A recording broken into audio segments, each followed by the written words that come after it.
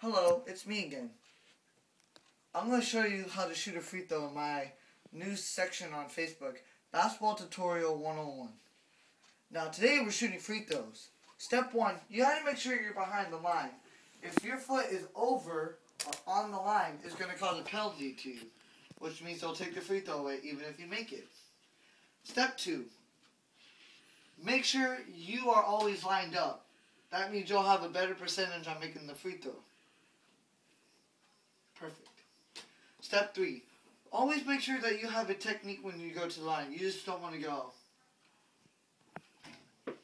That's so boring. No one's going to like your free throw. So this is what you got to do. You got to make up a little dribble behind the back. Always do this to make sure your shot's perfect. Or, like my favorite, Lamar Odom. Cranks it, goes up, shoots the free throw.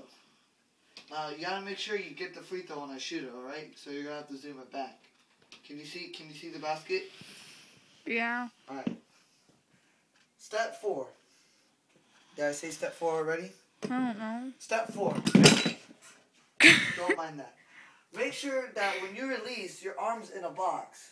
So when you release, your arm goes forward straight instead of being all cross-eyed like this. You gotta make sure you're like this with the box.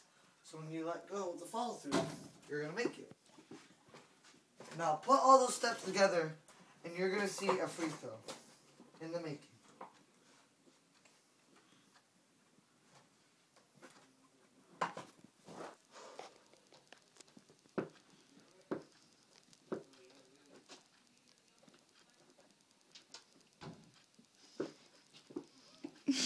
Don't get mad. Make sure, don't be discouraged after missing the first free throw.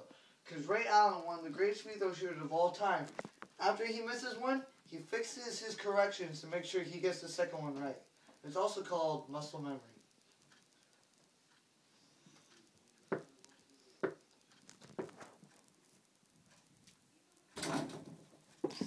the perfect form on shooting a free throw.